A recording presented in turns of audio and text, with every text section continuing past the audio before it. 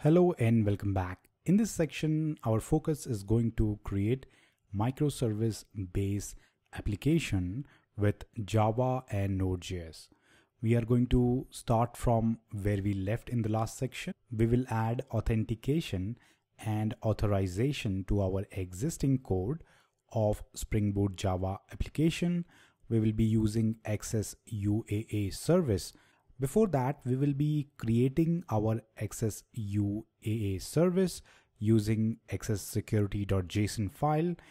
In the process, we will understand how to create our xs-security.json, what is the syntax, how to create scope, role collection, and role template. All that we will cover. Once we have created our scope and roles, we will create our Java application which will be able to handle security checks based on our role. Once we are able to do that, we will deploy our Java application, and first we will check manually by creating a token and passing that security token using Postman to see if our Java application actually works by passing the token, because the token is where the authentication information is present. In the process, we will understand how the token exchange is done.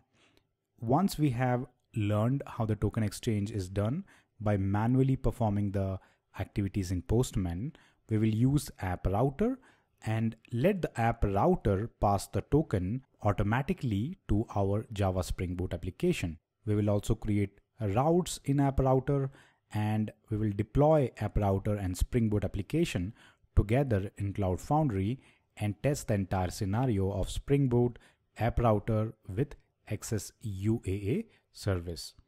Once we have achieved that, we will start and work towards NodeJS application. There are few sections where we will get basic understanding of how to use Node with Express. We will initially start very slowly for learners who are new to Node.js, and once we gain pace, we will integrate Express.js to our Node.js application.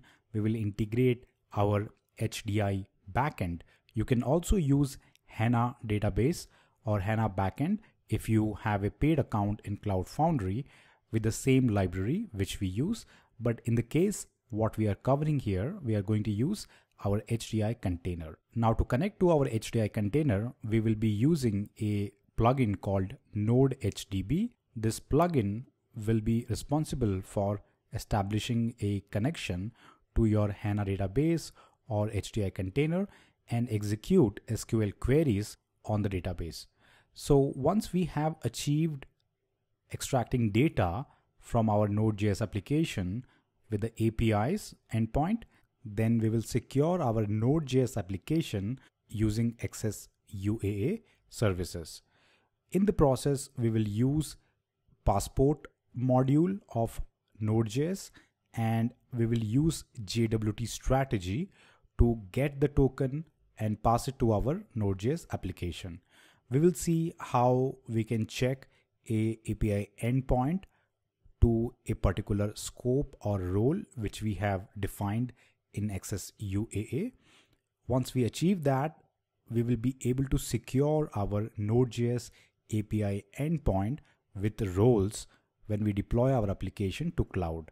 By this time, we will have a working microservice application in our SAP Cloud Foundry with Spring Boot, Approuter, and Node.js with XSUAA authentication and authorization.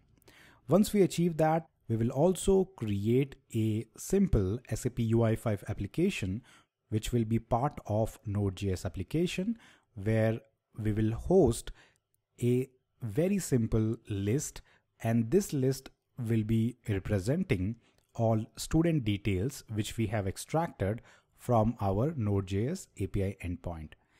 In this entire section, we have covered all the details from scratch, and if you are a beginner, intermediate, or advanced, you can use this particular part of the course to learn microservice using Node.js and Spring Boot application, and also secure your application with XSUAA service in SAP Cloud Foundry.